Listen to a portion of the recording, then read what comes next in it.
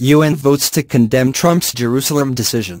The United Nations on Thursday delivered a stinging rebuke of President Trump's recognition of Jerusalem as Israel's capital, casting an overwhelming vote condemning the move and calling on the U.S. to withdraw the decision. The final vote count in favor of the resolution was 128. 9 countries opposed the resolution, while 35 abstained. The resolution, essentially a formal statement of a UN opinion, is not legally binding, but it represents a condemnation of Trump's decision and exerts political pressure on him to reverse the move. Some of the United States' closest allies moved to condemn the decision. The United Kingdom, France, Germany and Japan, among others, voted in favor of the resolution. Other allies, such as Canada, Mexico and Australia, abstained.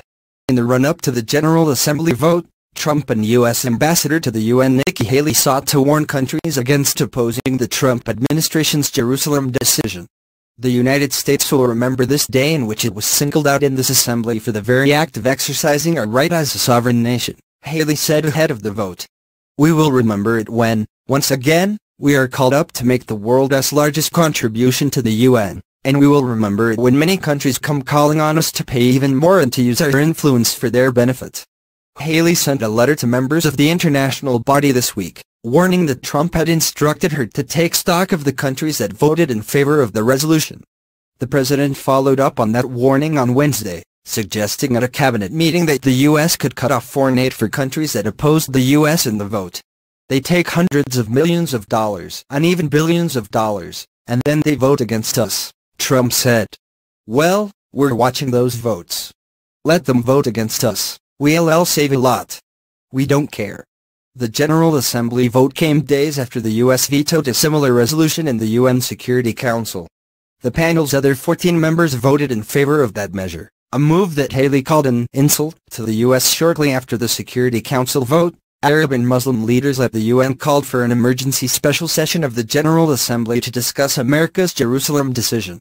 In a defiant speech ahead of the General Assembly vote on Thursday, Riyad al-Maliki, the Palestinian Foreign Affairs Minister, cast the Trump administration's Jerusalem decision as an affront to regional peace and security that has isolated the U.S. from the international community. Does the United States not wonder why it stands isolated in this position? He asked.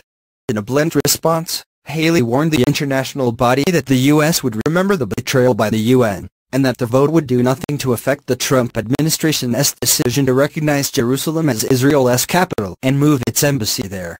America will put our embassy in Jerusalem.